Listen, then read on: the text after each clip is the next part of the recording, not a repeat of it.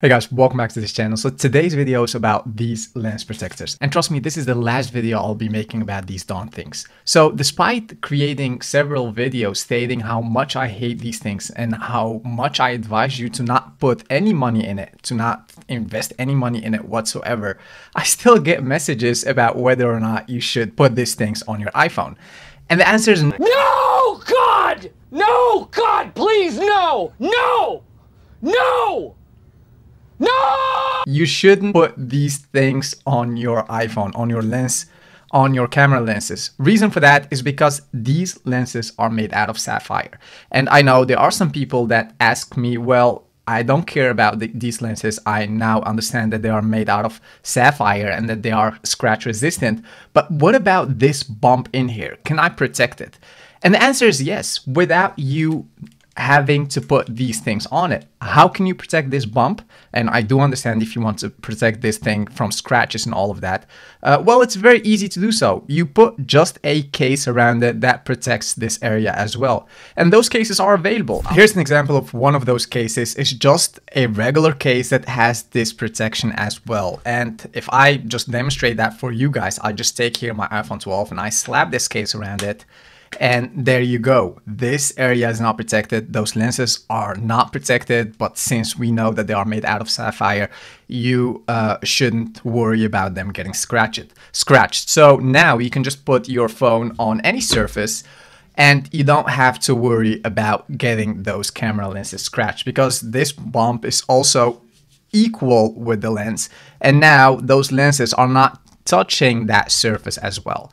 So let me for the last time demonstrate for you guys why these things are bad. And you might be saying, well, I'm buying mine from Amazon and you might be using those from AliExpress.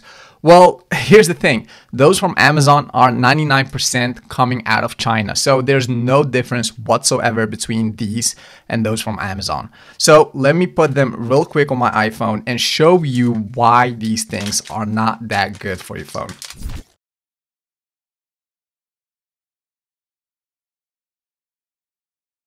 Okay, so now I've put these things on my iPhone and stick around till the end of the video because I'll show you 2 ways or maybe 3 ways how to remove these things. So now I've put these things on my iPhone and you should not think, well, now those cameras are scratch resistant. There's no way my keys or any other object will scratch those cameras.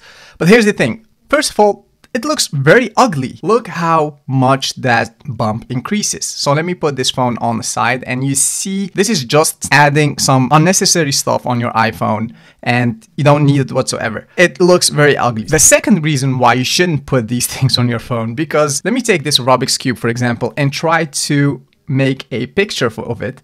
You see that there's a glare around my Rubik's Cube, and maybe that glare is not that visible because I'm filming through my iPhone, but if you look at this in real time, you definitely will notice a decrease in quality of your pictures.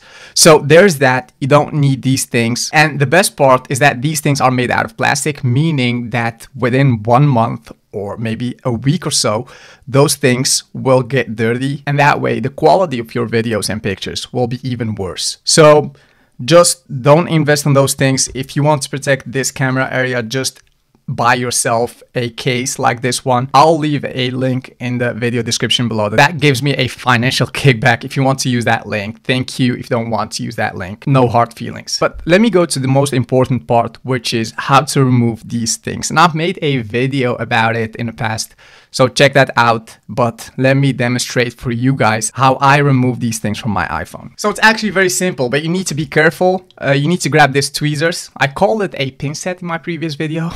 I don't know why, because I think here in Holland we call it a pin set. It's French, but I later came to discover that this thing is called a tweezer. So you grab your tweezer and you, very careful, once again, you just grab that protector, but be very careful, guys, because you may slip and that way you can scratch your iPhone. So be very careful. You might even want to put that tweezer underneath that camera lens protector, and that way you can just remove these things. See how hard it was to just remove these things from my iPhone? But with this tweezer you can remove it quite easily. Just be careful. Try to put it right underneath that lens protector and grab it from underneath the lens protector that way, or just tweeze it out of the lens protector. The second method how you can remove these things is by using a floss. And I've learned this method from one of my viewers, so thank you so much for that. What you need to do, just grab a piece of floss, make sure you go underneath that camera lens protector, and it's a bit harder, but this is the safer way.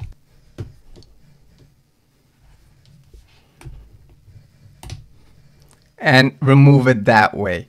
So as you saw, I've just put my floss underneath that lens protector, and I just used some power to get this floss underneath that lens protector, and that way you can move this darn thing. And I should say this floss is even a better method than this tweezer or tweezers, or I don't know how to say it, but because this is a way. This way is much safer than using this tweezer, because you might slip and that way you can scratch your iPhone, and that's something you don't want. So guys, once again, I can't stress this enough. Be very careful when using this one. Yeah, just put it on a surface and like twist that thing around before you put it out of your phone. Or if you want to go the safe route, just use a floss. And that way, just right underneath your camera lens protector, you can just grab it, and that way you remove these darn things. There might be some remaining glue. Just try to get a wipe, a wet wipe, something like this. I received this wipe with these things, so you might have them if you've added those things in on your phone. But just grab a wet wipe. And it shouldn't be alcohol. Don't put alcohol on your phone, guys, because that way there's a protecting layer that protects your iPhone, and you might be removing that layer as well. So just wipe that residue of a glue out of your cameras, and now your cameras are as good as new. So yeah, that's actually it. I hope you like this video. Yeah, if you want to support this channel, subscribe to it. Like this video, that helps me a lot, and that way the algorithm knows that they need to show this video to multiple people, so that multiple people can benefit from it. If you have any questions, as always, leave them in the comment section below. This was the last video about these camera lens protectors, I promise you guys. Thank you so much for watching till the end, and I'll see you in the next one. Bye.